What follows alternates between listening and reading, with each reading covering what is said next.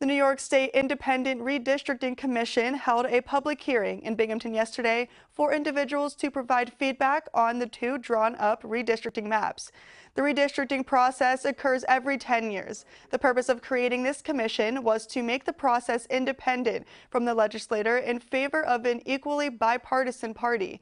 This is the first time this is happening this way, but it will now be the new norm for the future of redistricting in New York State. Vice Chair of the commission, Jack Martins, was asking that everyone be open about the changes they'd like to see made.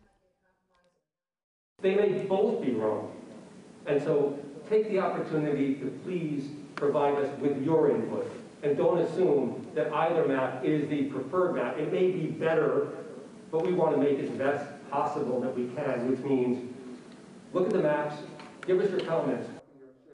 The committee is composed of 10 members. Individuals from around the region like Elmira, Corning, Thompsons County, and Binghamton came to touch on their concerns with the proposed drafts that were put out in mid-September. This was only the third stop on their 14-stop tour, with the tour scheduled to end on November 23rd. From there, the commission will begin drafting a final map to send to legislators.